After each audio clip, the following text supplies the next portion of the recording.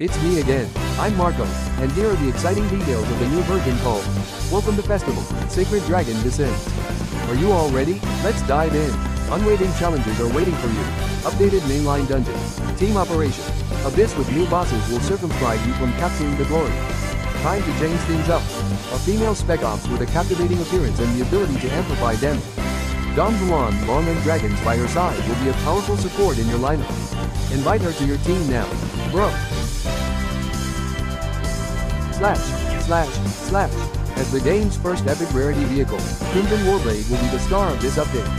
It excels at penetrating the enemy's backline, causing chaos, and delivering unparalleled damage. The powerful vehicle moves like a tank and flies like a battleship. It masters both close combat and long-range attacks. Add a super cool new weapon to your arsenal. The grenade launcher is known for its powerful firepower, high mobility, and excellent armor-piercing capabilities. It effectively destroys fortifications and light armored reconnaissance targets. There's no escape. An exciting and entertaining playground. Form a 3-player team to clear stages, defeat bosses, and earn numerous attractive rewards. The leaderboard honors players with the highest score, who will rise to the top. It's finally time to add some unique decoration. The main city's new interface will be updated to be more eye-catching. Cool, right?